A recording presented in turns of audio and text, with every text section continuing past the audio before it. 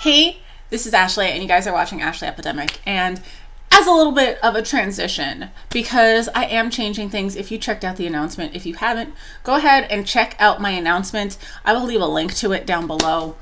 But things are changing. But I wanted to give you guys a little heads up and a little bit of taste of the old, and just a little snippet of my reaction to Astros All Night, because let me take a moment and talk about Astros All Night. This will be included in the wrap up at the end of the week, but just briefly, I want to let you know how much Astro has been hitting it for me recently.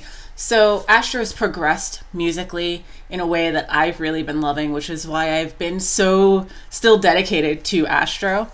And listening to this R&B sound that's coming out in All Night, and how mature and how they pull it off amazingly, it's fantastic. Like, I don't think many groups really get that sound down right, and Astro is doing it really well. And listen, this happened. Hey, I love this song. Oh my goodness. And this happened.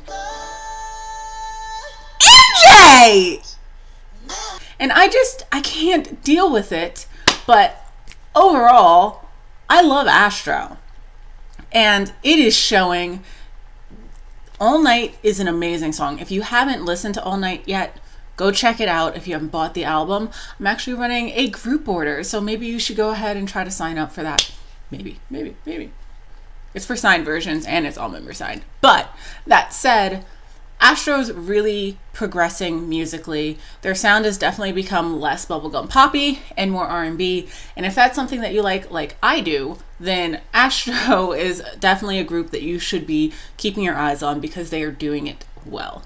But yeah, just a short little, just brief talk about what I thought about All Night. It's amazing.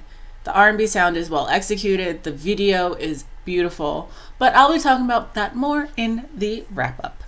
Bye.